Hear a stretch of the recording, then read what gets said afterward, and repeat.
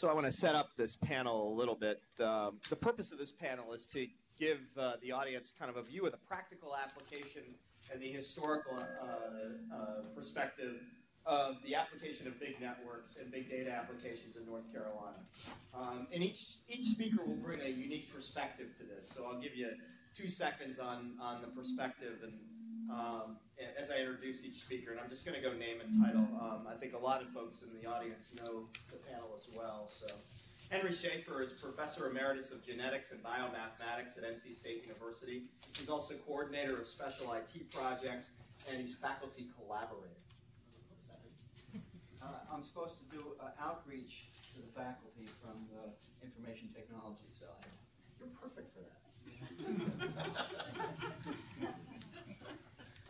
Tracy Futhey is the CIO at Duke University and a great supporter of MCNC, who has been involved in the national networking, research networking scene since her days as a student and CIO at Carnegie Mellon. So, Tracy, we're pleased to have you. Tracy's going to talk a little bit about specific projects of which Duke's engaged and how North Carolina leverages the national networking research. But Tracy's also going to talk a little bit about some views of the future, I think, and she has a great perspective of that.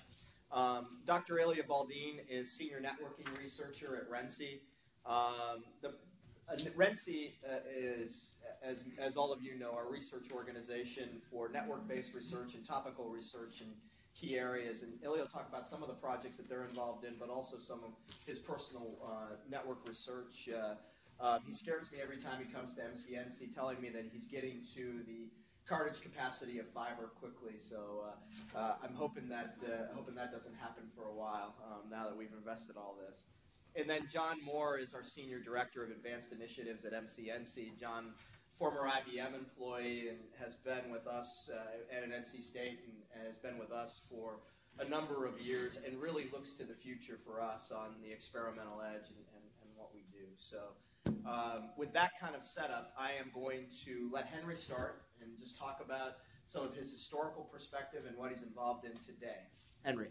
Well, it's been absolutely fabulous to hear everybody, and so many of the themes that I hear we're going on towards have echoes from the past.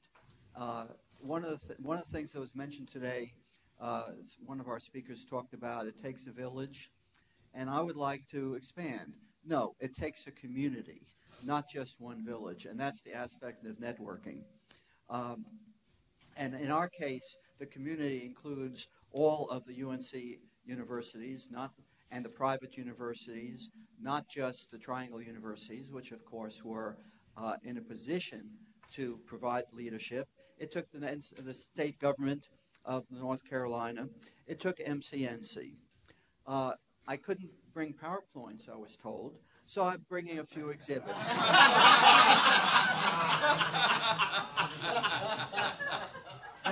That was me in the early networking days. MCNC, this is red, MCNC bang, NCECS bang, HES. I'm HES, those are my initials, and in those days we used our initials. There weren't many people on the network, so there was no overlap on initials. But I want you to see the distribution point of Usenet in that era was MCNC. Those people who remember back to news groups, that software was written by graduate students at UNC Chapel Hill and at Duke. And that was the start of everything that you now know from Google, from Yahoo, and so on, came out of there. The next step.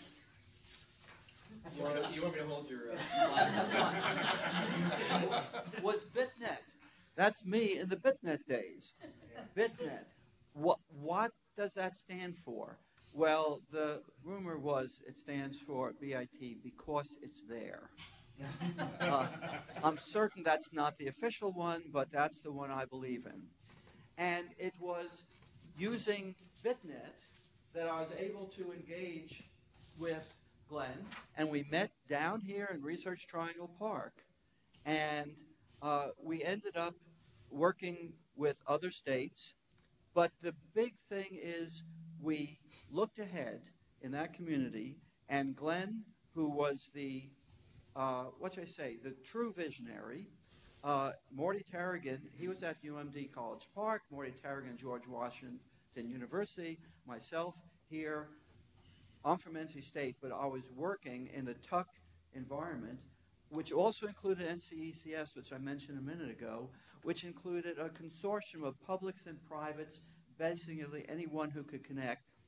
And we generated a proposal, the regional network concept. NSFNet was very restricted. SURNet went to the NSFNet and said, what are you doing? You should have a network for every scholar in every discipline. And with an unsolicited proposal. And NSF took it in, said, oh my goodness, we have missed something. They started a new request for proposals and dumped our proposal in. So now it was a requested proposal. And they made the award. And SURNet, regional network, Maryland, Delaware, down 2 states thick along the Atlantic, including Puerto Rico. And we had a network called SURNet, Southeastern Universities Research Association. We were the first one. We certainly were the first one. NYSERNet is tied with us.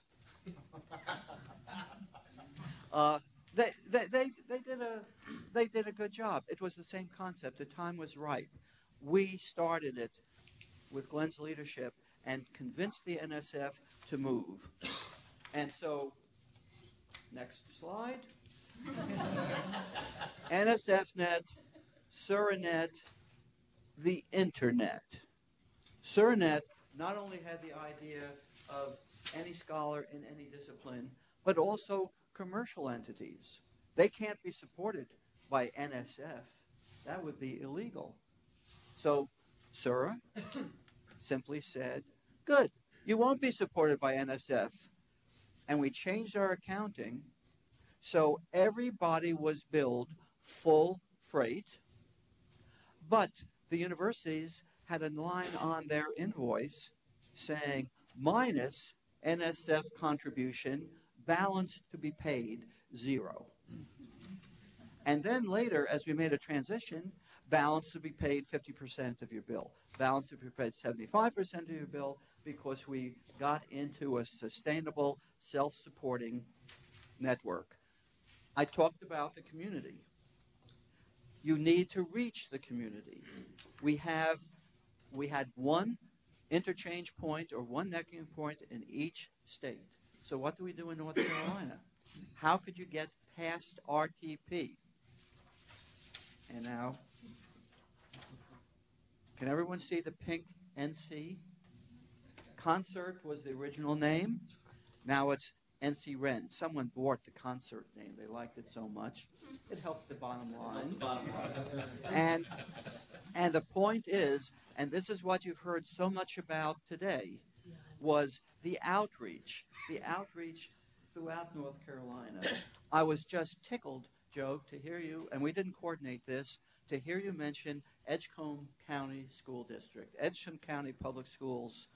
I am working on a project where we're trying to improve math learning outcomes in those high schools using delivery, using software, and one-to-one laptop that Myra mentioned.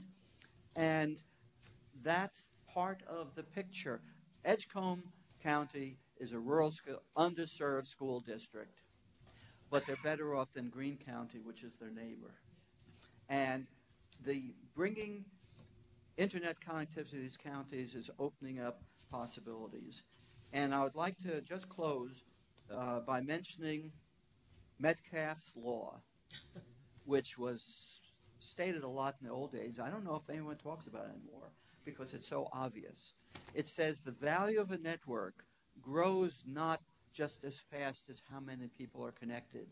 It grows as the square of that number. The value of the network. And what we're seeing here today is the possible further expansion of the network, and the value continues to go up faster than before.